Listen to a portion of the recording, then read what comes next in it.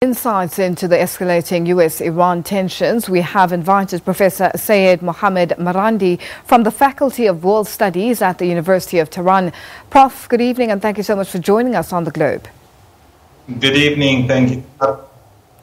After our discussions last week, another escalation where there's new economic sanctions on the leadership of Iran, and these are mainly targeted at the Supreme Leader Ayatollah Ali Khamenei. What's your response with regards to these new economic sanctions?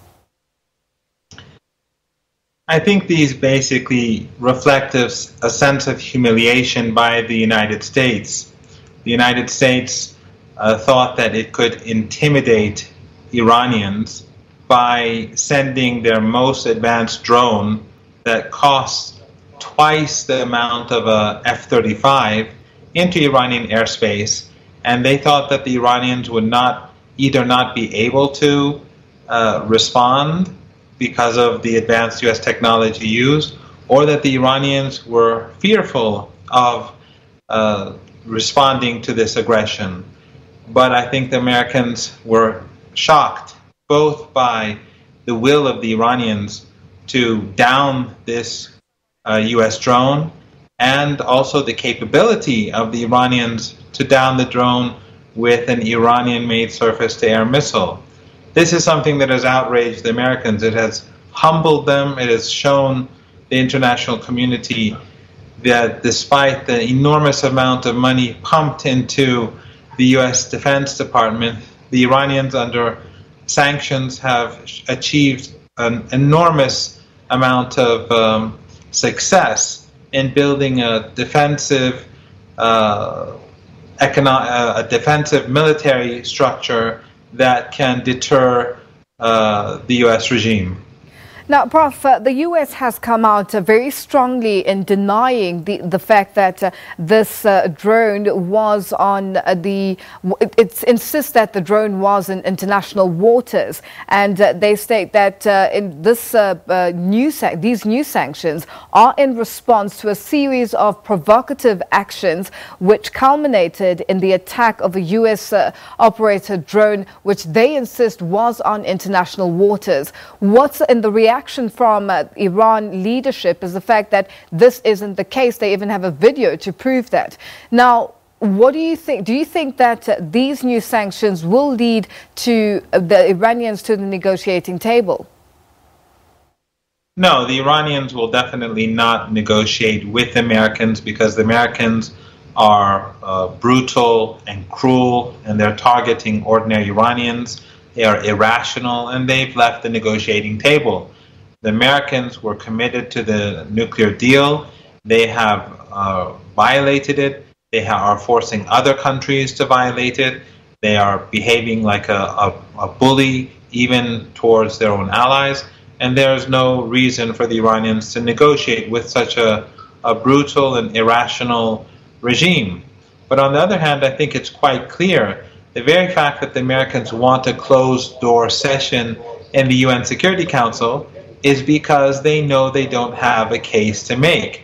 The Iranians have already recovered large pieces of the drone in Iranian territorial waters, and the Americans have recovered nothing because there was nothing in international territorial waters. So this dishonesty, of course, this dishonesty by the Americans is nothing new. In 1988, when the Americans downed an Iranian airliner intentionally in the eyes of many, they said that the Iranian airliner was outside of its corridor. They said that it was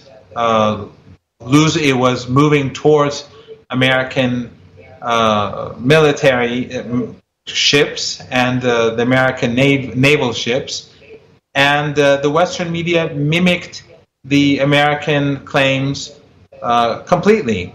Only years later did it come out that the Americans were lying, and that the Iranians were correct all along, that the Iran Air flight was following the normal pattern, following normal procedures, and 290 innocent Iranians were murdered by the Americans, yet the American media, as I said, they supported the American position.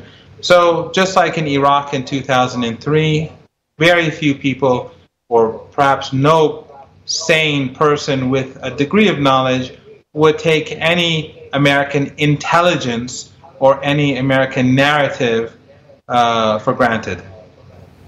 Now, Prof, U.S. President Donald Trump has come and stated the fact that he wants that Iran never to have nuclear weapons. What does this mean for Iran going forward? You mentioned the fact that there is no possibility of them going to the negotiating table with the U.S. What happens now going forward? Well, the Iranian leader told Japanese Prime Minister Abe that if we wanted to have nuclear weapons, we would have had them by now, and that the United States could not have stopped Iran. But Iran has chosen not to have nuclear weapons. It is both for religious reasons and for strategic reasons. And history shows that Iran's position is validated. When we look at the Iran-Iraq war, the United States and its European partners gave Saddam Hussein chemical weapons to use against Iranian civilians and to use against their own people, the people of Iraq. They killed tens of thousands of people with those chemical weapons. And Western countries and the Western media were completely silent about the technological transfer to Saddam Hussein. Yet Iran never used chemical weapons against Iraq in return, because the Iranians believed that chemical weapons were against their principles and their religion. So Iran's past shows that it has far more moral, and that it is morally superior to the Westerners, and it is much more honest in its position with regards to weapons of mass destruction. Indeed, a country like Iran, which is able to produce surface-to-air missiles that can down the most advanced U.S. technology, it can also do extraordinary things in other fields. But Iran has chosen not to produce such weapons.